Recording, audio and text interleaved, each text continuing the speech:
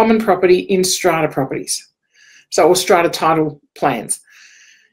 This is often an issue because in some strata schemes, there can be some real uncertainty around who's responsible for the maintenance or repair of certain items. And it comes down to, no, it's the lot owner, no, it's the strata. And particularly when there's a tenant involved in living in a strata lot, that can go back and forwards between the tenant, the property manager, the landlord, the strata agent, and it can sometimes create a whole massive conflict that is not necessary.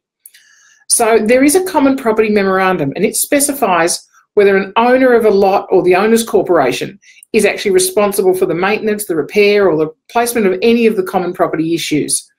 So there's a prescribed common property memorandum. Hop onto the Fair Trading website, and it's there. Just again, always, and people get sick of me saying this, in the search bar at the top right-hand side of the Fair Trading website, just type in Common Property Memorandum and it will come up. You can print it off. It's 4 pages long, and it actually, and it's, save it onto your system. You don't need to print it off. We're very much into saving as much paper as you can. So it's the only common property memorandum that you can use. And it's really quite clear. It goes through what are lot owners' responsibilities, and it actually breaks it up into sections. What is the owner's corporation's responsibilities? And it breaks it up into, balcony. I'm just having a look at. I've got it here written in, printed off in front of me. So it goes into balconies and courtyards, ceilings and roofs, electrical, entrance doors, floors, general parking and garage, the plumbing issues. So we're getting into pipes in walls, window issues. And then it goes through all of those same issues from a lot owner's perspective. It's the best 4 pages that a property manager and a strata manager can have as a resource for that quick guide as to what is a lot owner's responsibility and what is the owner's corporation responsibility. So, because that common property memorandum can't be modified except to exclude specific items that were actually not within that strata plan. So obviously, if it still becomes a conflict, professional advice needs to be sought about whether the common property memorandum is actually suitable for a scheme. Now, that's going to happen for much older properties, and sometimes it changes with some community title properties.